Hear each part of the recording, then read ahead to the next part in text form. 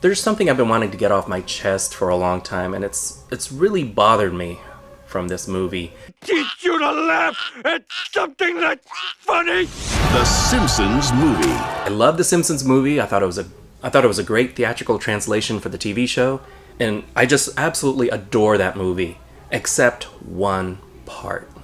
You know, at the end when Springfield is under that dome and Marge decides to save the town? This is the same town that, when they last saw them, they were trying to lynch the entire family. And I'm not just saying lynch the family. They had nooses.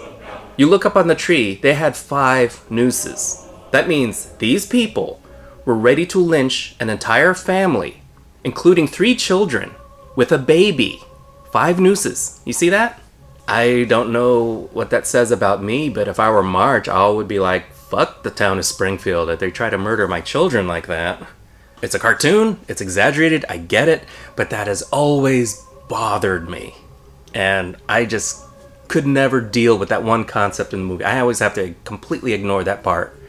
Otherwise I start thinking about Moe stringing Maggie up, and I just can't get behind the idea of Springfield murdering children. That's just something that's bugged me ever since the movie came out, and I just wanted to get that off my chest. Is there anything that bothers you about a movie you've seen? Movie that you love but has a scene that bothers you? Comment below. This is theNewBee, and I'll see you later, kids. Toodles!